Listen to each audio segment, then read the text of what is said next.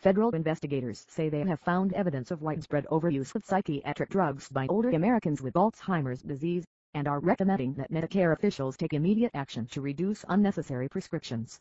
The findings will be released Monday by the Government Accountability Office, an arm of Congress, and come as the Obama administration has already been working with nursing homes to reduce the inappropriate use of antipsychotic medications like Abilify, Risperdal, Zyprexa and clozapine. But in the study, investigators said officials also needed to focus on overuse of such drugs by people with dementia who live at home or in assisted living facilities. The Department of Health and Human Services has taken little action to reduce the use of antipsychotic drugs by older adults living outside nursing homes, the report said.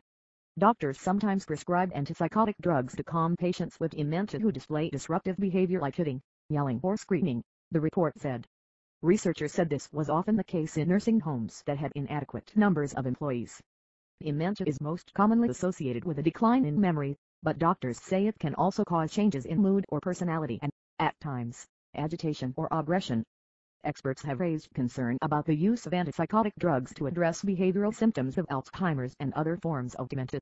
The Food and Drug Administration says antipsychotic drugs are often associated with an increased risk of death when used to treat older adults with dementia who also have psychosis. Senator Thomas R. Parker of Delaware, the senior Democrat on the Homeland Security and Governmental Affairs Committee, said the report showed that many seniors with dementia are receiving risky mind-altering medications, financed in many cases by taxpayers and the Medicare program. Senator Susan Collins, Republican of Maine and chairwoman of the Senate Special Committee on Aging, who with Mr. Parker requested the study, said, the report raises many red flags concerning the potential misuse and excessive use of antipsychotic drugs for patients with Alzheimer's and other dementias. Toby S. Adelman, who represents patients as a lawyer at the Center for Medicare Advocacy, said, we could save money and provide better care if nursing homes reduced the inappropriate use of antipsychotic drugs. A Chicago psychiatrist pleaded guilty last month to taking illegal kickbacks of nearly $600,000 to prescribe an antipsychotic drug for his patients. The doctor, Michael J. Reinstein, also agreed to pay $3.79 million to the federal government and the state of Illinois to settle a lawsuit asserting that he had been involved in the submission of at least 140,000 false claims to Medicare and Medicaid.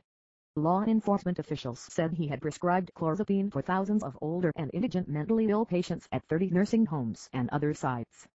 Continue reading the main story. Continue reading the main story. Continue reading the main story. The lawsuit said drug companies had paid kickbacks, consulting fees and entertainment expenses for Dr. Reinstein as part of an effort to induce him to write prescriptions for clozapine. Last March, Tavia Pharmaceuticals Industries and a subsidiary, Ivax Pharmaceuticals, agreed to pay $27.6 million to settle allegations that they had violated federal and state false claims acts by making payments to Dr. Reinstein. Investigators from the Government Accountability Office said in 2011 that Medicare officials were doing little to monitor the use of prescription drugs by Medicare patients. But Medicare also designates antipsychotic medications as one of 6 protected classes, meaning that drug insurance plans must cover all or substantially all drugs in that therapeutic class.